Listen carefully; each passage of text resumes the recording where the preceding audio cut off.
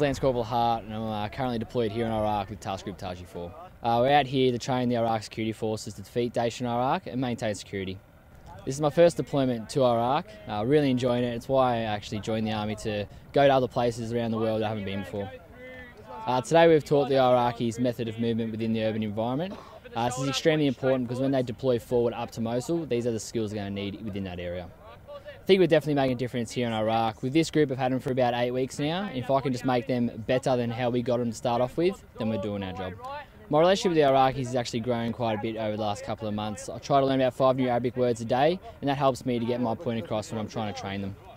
My family are very supportive about me being over here. They know I've wanted to do this ever since I was very young.